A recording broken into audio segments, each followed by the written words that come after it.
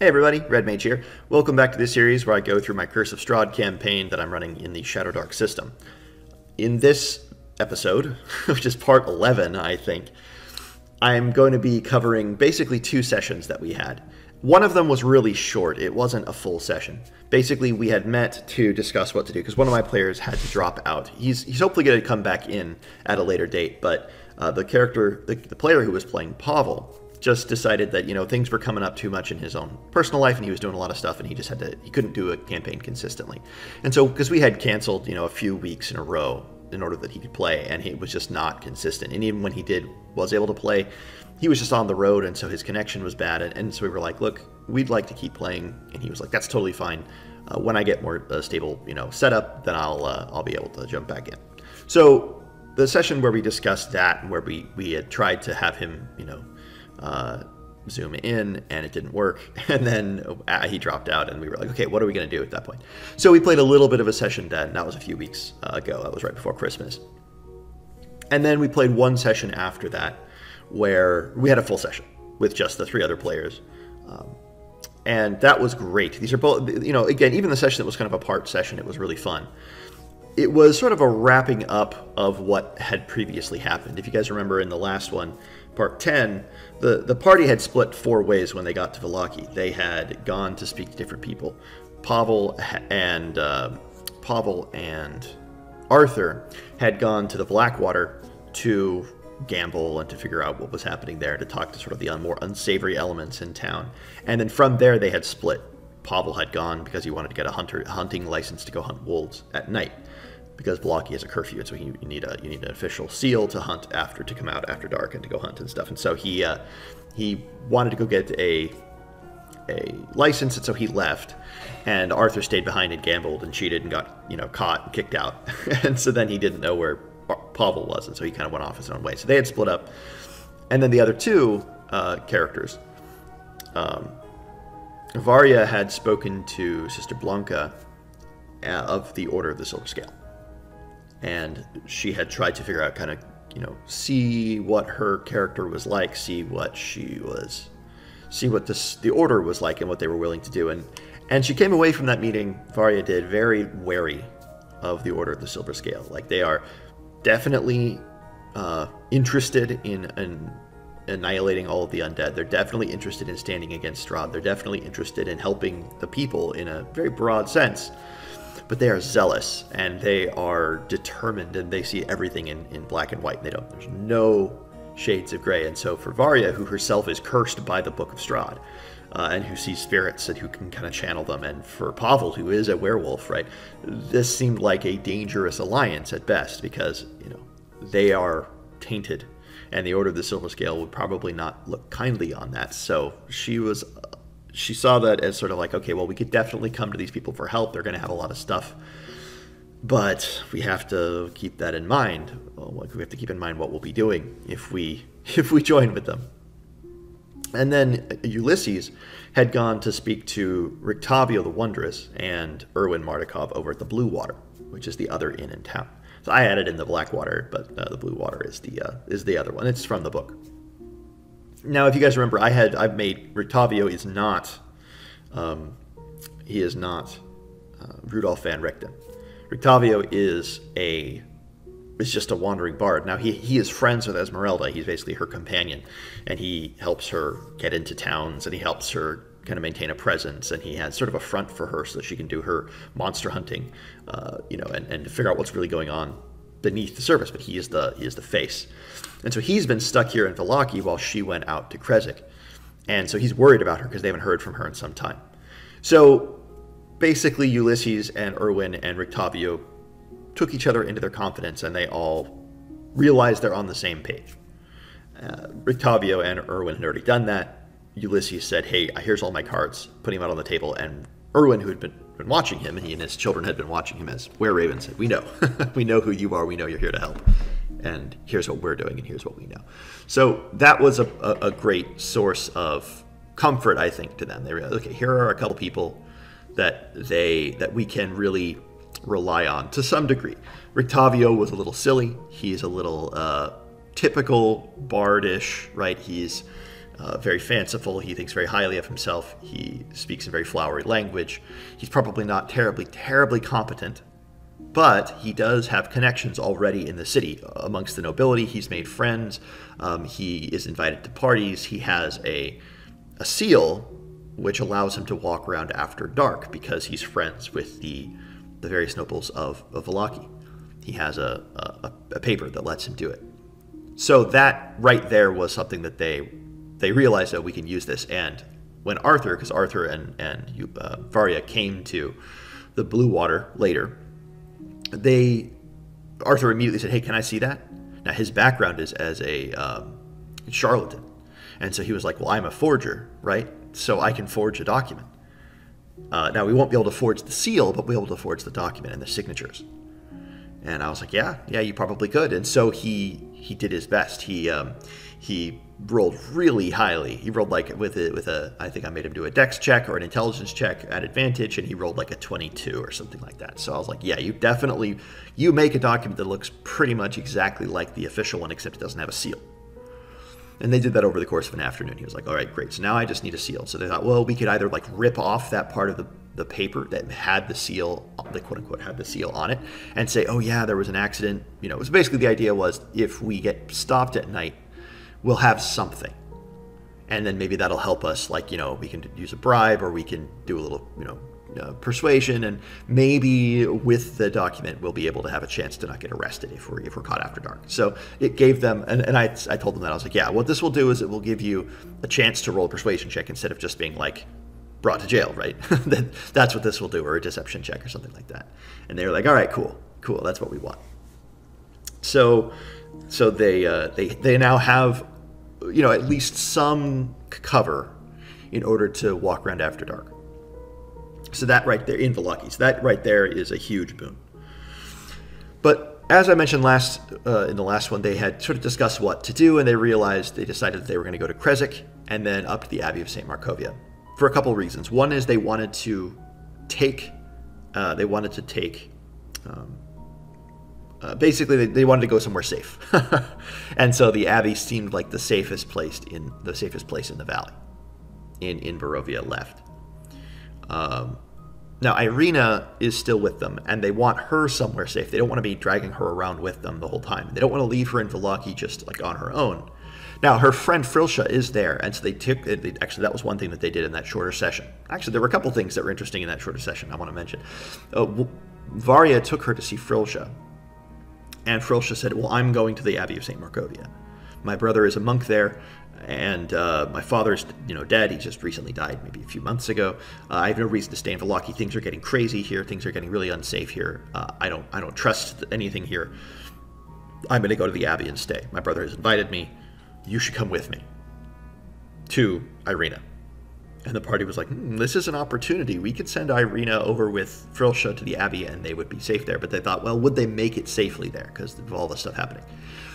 And so they decided, well, we'll escort them to Krezk, and then from Krezk they can find their way to the Abbey. So this is great. It's awesome for a couple of reasons. One is it gets them into Krezk, which I wanted them to get to. It also gets Irina into the Abbey of St. Markovia without their protection. Because as I've already maybe mentioned, that the abbot is basically Dr. Frankenstein. I mean, he's creating these things, and he wants a perfect vessel. And Irina will be the perfect vessel. So I think that's what's going to be happening, is that he has this, like, I don't know exactly the whole plan yet, because I haven't developed the Abbey thing. But now they're basically bringing him this vessel that he will want to try to use. So they will have to come and rescue Irina in a very typical, Dr. Frankenstein, lightning, thunder from the top of the Abbey. She'll be strapped to a machine and it'll be like about to be turned on. Like, it'll be a classic scene, from those action horror movies like Van Helsing or something like that. So anyway, it was perfect, and it's setting it up perfectly. So I'm very happy about that. Now that hasn't actually happened yet, but that was one thing. The other is that Varya went to see Blinsky. She passed by Blinsky's toys. Now, if you guys remember, Blinsky is Rudolf van Richten in my game. I'm making him Rudolf van Richten. Basically, Blinsky was this old toy maker in Vallaki ages ago who left to, retired to the capital. And then recently, he's returned, and that's kind of odd. People were like, oh yeah, he came back like 6 months ago. And he set up his old shop, and it's kind of interesting. He's not quite the same as he used to be, but he's basically the same as good old, you know. But he's been gone so long, people don't really remember him all that well. And so Rudolf van Richten, who met him in the capital, has made himself look like him, you know, with makeup and magic and sort of prosthetics and things, and is now pretending to be this toy maker to keep an eye on the town. So that's where Rudolf van Richten is. And so they went to see him, and it was great because they were really unnerved by the creepy toys.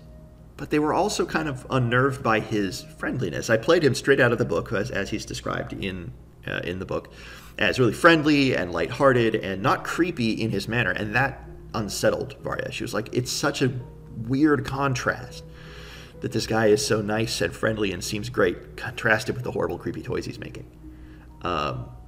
And so it was just a great, unnerving, unsettling moment. One of the things that they found there was a doll that looked exactly like Irina, and that really freaked them out. Later on, Ulysses went there and bought that and gave it to Irina. It was really funny. So now Irina has the doll that looks exactly like herself. So anyway, that was stuff that happened in Vallaki. So they decided to leave all in a big group in the morning with Frilsha and her maidservant and travel west to Krezk. And they did, you know, bright and early they left. And as they were riding out, they decided, well, let's skip Jenny now, because they were going to go talk to Jenny Greenteeth. They had been advised to talk to her as someone who knew a little bit about the town, but also who was able to provide, you know, potions and tinctures and perhaps things like that. And they were like, well, that does sound useful, but we don't really. Let's just go, and we'll come back. If we come back soon, we'll go talk to her. So they just skipped right past her, and they rode west up through the road. Now, basically, I described this side of Barovia as a little less affected by all the darkness, or by, at least it seems like it. Like there, you pass by villages and towns, Slobodia, Varesht, where it seems like there are genuinely still people around. A lot of people have left to go to Vallaki, but you can still see that there are people around. There aren't destruction. The farms and the harvests look small and maybe a bit rotted and places withered, but they're still there. It's not as destroyed as Eastern Barovia or as Outer Barovia. But by the time they got to Varesht, which was the last of these towns west of Vallaki, and the road south, things had gotten a little bit worse. And as soon as they left Varesht and started going along the road, there was just a really abandoned countryside. But then they arrived right here at this little unmarked tower on the road with the south road to Kyoken or Sioken. And I described it as they were going up. It's an old ruined church, or like a shrine maybe, along the side of the road. And up ahead they could see it, and it looked like there were a handful of people gathered around in front and just waiting there. And they were like, uh-oh, what's that? So they had half of the group stay behind, and the main three, Arthur, Ulysses, and Varya, rode up to it. And essentially it was a bunch of bandits that had just set themselves up here. And they were collecting a toll for the master, for the lord of Barovia. So basically this is now like going to start happening, right? People are now going to be serving the rising Strahd because he's back. And so his servants have spread through the region, and so some people have said like, yeah, well, now we're in league with him, especially the unsavory types. And so these bandits were like, yeah, we're here collecting a toll. So lay down all your weapons, give us all your money, and you can pass. And then one of them started talking in a very creepy way, like a very possessed way, and even the other bandits were unsettled by him. And he was like, the master will return, the master return. And they, of course, were not willing to back down, the party, because they're like, we need our weapons, we need our money, we're not just going to give it away. But there were like 10 of these bandits, and some of them had guns, and it was like, oh man, we're in real trouble. And they said that they were like, this could kill us all, but it's what our characters would do, and it's necessary. Plus, it's also really cool and cinematic, so we fight. And so they started this fight, and it was great. A couple of the guns jammed by the bandits. A couple of them went off and missed. A couple of them hit, winged. A couple of the players, the horses kind of scattered or panicked. Arthur jumped behind his horse in a classic cowboy style and started shooting from behind it. Ulysses used his horse and spurred it right towards the guy who was casting spells. I just had him roll an attack. I had him roll a d8 at advantage to damage, and he did max damage, and he trampled the guy, and then Varya cast a spell at him, and Arthur shot him all at the same time, and they all killed him right dead. And so that the death of their leader right away, I had everybody roll a morale check, and they failed. They rolled really badly on the morale check, so the bandits just scattered. It was great because it was this. It felt very cinematic. They managed to kill a couple of them. One of the guys kind of held his ground a bit more because he didn't have a horse to escape on. The rest of the bandits kind of got their horses and ran, but one of them didn't have his horse to escape on, so he stood his ground and then he fought back, and they killed him pretty quickly. He was kind of I used the barbarian stat block, so he kind of flew into like a frenzy and started to attack, and they were like, oh, we got to kill this guy, so they did. But then they found out, once they did that, they went into the old ruin and they found a couple bodies of travelers, a few bodies of travelers, and a lot of gold and stolen items and stuff. These people had been at it, right? So people who had been fleeing to Vallaki, they had just been there stopping on the road and robbing them blind, basically. Or killing them if they resisted. So the party felt really good about this, but it was a great moment. It was a great cinematic. It was the first fight in the game against humans, and that actually is kind of important because Varya was like, this. I think this sticks with me. The fact that we killed a couple of these people. These are actual people. These aren't monsters. These aren't vampires, right? These aren't zombies. These aren't wolves. These are people. And so that stuck with her, and she played that really, really well. Now, by the way, Pavel, who is the fourth member of the party, he's not with them. We're not NPCing him. He stayed behind in Vallaki. He sent them a message that said, I'm fine. I'm doing, things in the city. Go on without me. I'll try to catch up when I can. So they were like, all right. So they left a message in here for Pavel. They kind of scratched something on one of the old wine barrels in there. They said, we're moving on to Krezk. But one of the things that happened there was when Arthur went to rob or loot, of course, because he's a thief. He loots.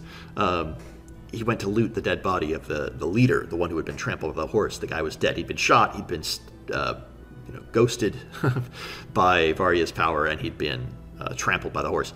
He was very dead. His body reached up and grabbed Arthur by the lapel of his shirt and dragged him down, and in a rasping voice said Strahd or something like that. And Arthur was freaked out. It was great. So that was a good moment. It was a lot of fun. Then they rode west out of that because they were heading to Krezk. And as they got to about Odoy here, they started to, as they crossed the river, this little river, which is the Viper Creek.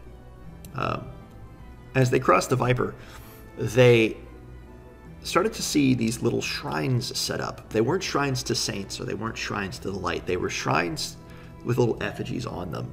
And they didn't recognize what they were, although Frilsha, who was riding behind them and joined them at this point, or riding with them, but who had stayed behind during the fight, but was with them, recognized them as sort of old pagan totems, like witchcraft totems, or witchcraft, kind of effigies. And the party was like, great, we're riding into witches, aren't we? Because they had already heard, they already knew from way back when that Western Barovia is where there's still, even before all this stuff started to happen, there was still sort of a folk tradition of witchcraft and a folk tradition of at least reverence for the Lady of the Wood, which is this sort of spirit figure that is sort of the object of their ceremonies and stuff. And they had gotten a sense that there was some witchcraft happening, even with the I can't think of the word right now. The Vistani, that Madame Eva had been kept under, perhaps by a spell from witches or something like that. But they weren't sure, and now they were like, oh, great, okay, so this part of that's what's going on here. Now, they saw a bunch of, slightly offerings to these shrines. There were some dead animals, there were some gold coins, there were some lockets, there were some teeth, like some little creepy offerings to these different shrines as they rode along the road. But they eventually got to Krezk, and as they got to Krezk, the Krezk I'm using is I'm using a map of the I'm using this map of the city here, and so there's an outer city with a wall, and then it's over the river, and then there's a northern city here. I don't really know where I got this, but I like it a lot as a map of the city. And as they were riding up to the south gate here, number 7, there were these two effigies hanging by the neck out on either side of the gate, and the two guards were standing there sort of shell-shocked, and they were like, what's going on here? And the two guards one of them just said, witches. And that's where we ended the session. So that's where they are. They're at the gates of Krezk, about to go in to a city that's been infested with witches, and is undergoing witch trials and witch burnings, and it's gonna be I think it's gonna be great. Now, the city is also very much abandoned. There are not people left there. People have fled Krezk for a lot of them have fled for Vallaki. Krezk was never as populous as Vallaki to begin with, but it's emptied out of a lot of people, and a lot of people have fled their surrounding farms and the regions and just have tried to empty it out of the city because it's not safe here. There's stuff happening here. A lot of people try to get out. So Krezk is going to be a little bit abandoned. Not as abandoned as Barovia was, but certainly not as crowded and busy as Vallaki was. I want it to be much more, isolated in that way. So their plan was to get a coach from Krezk for Irina, Frosha, and Frosha's maidservant up to the Abbey.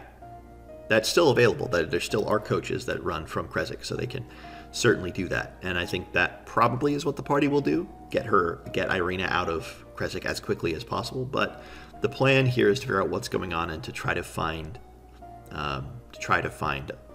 Esmeralda as quickly as possible. But that's where my prep is going to have to come in, because I am not exactly sure what's happening. Now, I know a few things. So, they also passed the windmill. They also passed the windmill on the way, the bone grinder. So I showed them this, classic picture of the bone grinder as they rode past on the road. I said, "You see this old abandoned windmill?" So they know that. I mean, I don't think they know what it is, but they saw it at least. I have a bunch of NPC art for this town, a bunch of characters, and then I have my document here of the different groups and factions. So I have the Burgomaster, who's Baron Sigurd Svobodnik, and his dead wife, Lady Indra Valeska. Then I have the Church of St. Farens, and the dead Father Botley Braknikov. Now, the church has been burned very recently, like in the last 3 or 4 days, maybe even the last 2 days, the church has been burned down. So there's a dead priest inside, and there's no other priest. There's Landru the Dorman, who was sort of a simple acolyte of the church, but he doesn't really know what's going on. Then there are the Hunters, which are the Watchers, Abner and Mitna. These guys are basically like sort of police. They're law enforcement, what little law enforcement there is left in the city. Then there are the Vistani, who are outside of town. There's Oleg, Lumila, Karaman, Kinder, and Molaski. And the Vistani camp nearby is pretty big. Then I have the Daughters of the Wood, and these are the witches or the hag's daughters in town who are associated with the hag. And that's Mother Rega, Sister Vivin, Sister Tika, and Sister Miran Klokesia. And then I have some NPCs and what's going on there. So I have Gunnar at Gunnar Stables, Bartak at Bartak's Bakery, because some of these were just the names from the map, and I wanted to keep them consistent. So Semyon's General Store, Elegan, who is the owner of the Burntwood, which is one of the taverns here. And then I have Yakov, which is the Red Rabbit Tavern and Inn. And then I have the Wizard of Wines Tavern, and that's been closed down. And the Wizard of Wines is where it sort of was one of the good places in town. It's where Esmeralda was going. It's where she was staying. It's where the Martikovs obviously have connections, but it's been closed down very recently, and the people there have fled. They've gone to their actual winery. That's where they have now been under assault by the hags and things. So I think that's what's going on here. Then I have a real quickly what's been going on. So the Burgomaster has been turned into a werewolf. That's something that's actually going on here, and has been terrorizing the countryside. The witches are convincing the townsfolk that only they can protect them, and so far they have done so. The Vistani are targeted as the source, and tensions are rising. The church has been burned, and the old priest was killed. It was the witches, but everyone suspects the Vistani. 2 Vistani were caught and hanged. Esmeralda, or maybe burned, it was probably better. Esmeralda was staying at the inn and investigating what was happening. The Wizard of Wines was a hideout for the Were-Ravens, but they were killed and taken. She discovered that they meet nearby and went to catch them. The witches, that is.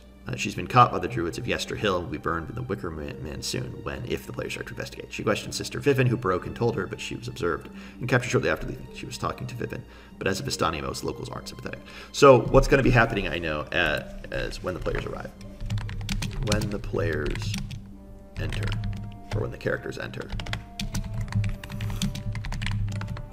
there is a witch burning in progress. And I don't know yet exactly what's going on. I think what'll happen is it's going to be an innocent, younger girl and she's just been accused of it. And the players will have to decide if they're going to try to save her or not. And if they try to save her, they can, because the Burgomaster is not even going to be present. The Watchers aren't even going to be present. It's just going to be a mob, basically. A mob is burning, is about to burn an innocent girl. Now, that's the question, is who? I don't really have a good piece of art for a young girl. I can go into character art, random NPC portraits. None of these work. I wonder if I have any in well, I'll find it. It's not a big deal. It's not a huge deal yet. The players can intervene, obviously. Named Yina. Just do Yina. She is accused of hexing the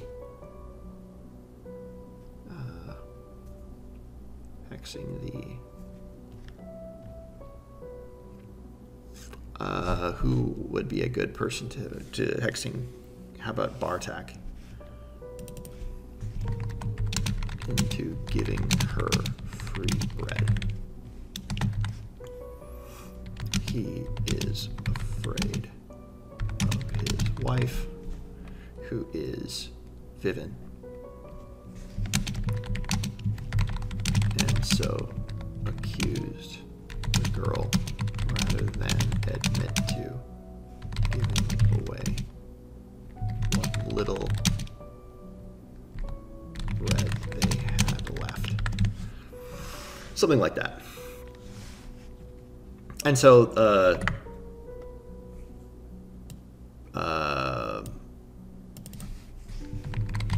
charming. That will be what's going on when they get there. And then I know what else is going on. So basically, they'll find out that there is a werewolf. It's the Vistani. But the Vistani there are hags, there are witches. The mob is, wary of everyone.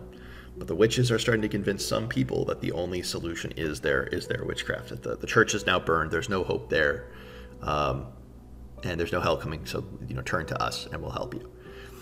Outside the city, the Wizard of Wines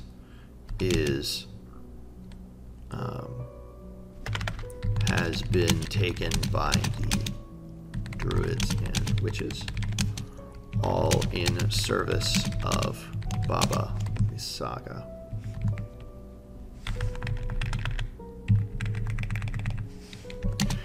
So the locations nearby. Locations nearby. We have the Wizard of Wines Winery, the Yester Hill, Old Bone Grinder, and Baba Blissaga's hut. All right, so those are 4 places that they can go, and I think that there will be some connection. The Wizard of Wines Winery closed for some time, but evidence of Esmeralda's presence and hags, daughters, and druids still present there. Yester Hill, the site of many ceremonies and rituals. The Archdruid and Mother conduct them here. Old Bone Grinder, a hag, and several hags' daughters work here. Reside here. Connections to both Yester Hill and Baba Lusaga's hut. And then Baba Lusaga's hut, the home of the hag, home of the lady of the wood. Hard to find, hard to kill. All right, so these are, this is basically what's going on, I think. Oh, of course, there's also the couple other places. There is the Burgomaster's mansion and the Vistani camp. Burgomaster's mansion. He was turned into a werewolf by witches, but has become convinced that it was the Vistani and torments them nightly.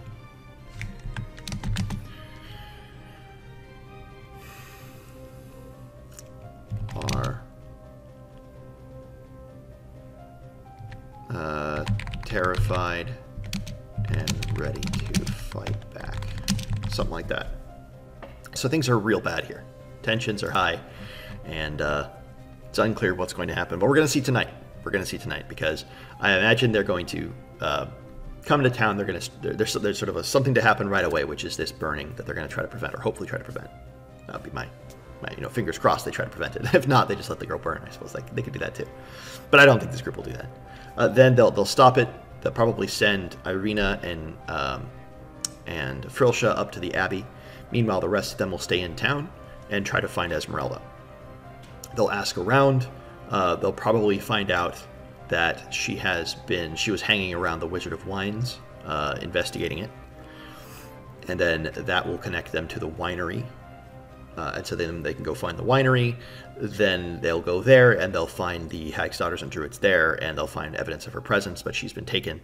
And they will then go to, they will have evidence they'll find evidence, right, of maybe Yester Hill, or maybe they can go back to town and find out about Yester Hill, whatever it might be. Or they'll also find out about Old Bone Grinder and the hag there, and the Hag's Daughters are there, and that is maybe something that she was also looking into. So there's an old windmill and an old winery that she was investigating, and they can choose which one to go to. And the windmill, they'll know that it's a cursed reputation. No one goes near it, but she went near it, and so that will be one thing they go investigate. Either way, it'll lead them to Yester Hill. So the Old Bone Grinder and the Wizard of Wines winery lead them to Yester Hill. Baba Lusaga's hut, I don't know how they're going to find that. Now, the other thing they could go to look into is the Burgomaster's werewolf stuff, and the Vistani, because that's the accusation. That's sort of a red herring, but it's not an entire red herring. There's actually an adventure there. There is a werewolf, and if they were to solve that, then it would help a lot, because it is a monster who's ruining everything, right? So there are several ways they could go here, and I think probably. Well, maybe I'll change something, because I might make it so that, yeah, maybe he's trying to bring his wife back. No, he's not trying to bring his wife back. I think he's just angry. All right, well, I think that'll have to do it for today. So, anyway, we'll see how this one goes. I hope this has been interesting to you guys, and I'll see you in another video.